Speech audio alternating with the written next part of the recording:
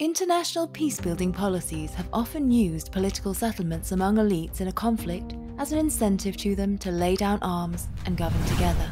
But these settlements do not guarantee stopping the violence. Violence can be direct, which is the physical harm of armed activity, or it can be structural, such as the harm caused to people because of corruption. Much peacebuilding focuses on direct violence, while little focus is put on structural violence. But structural violence can be greater in both frequency and impact. In Iraq, a post-2003 identity-based power-sharing settlement ensured most parts of the country have experienced less direct violence.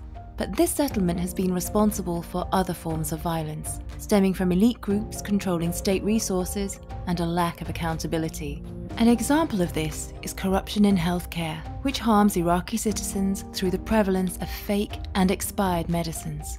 In Lebanon, the ethno-sectarian power-sharing settlement, agreed at the end of the civil war in 1990, still provides the basis for governing the country.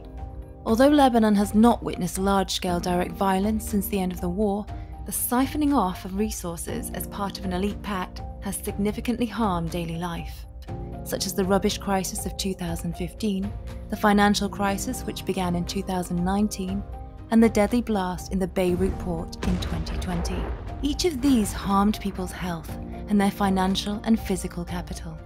In Libya, a post-2014 elite bargain has proved durable and presides over a declining state, but the scale of the structural violence is notable and growing.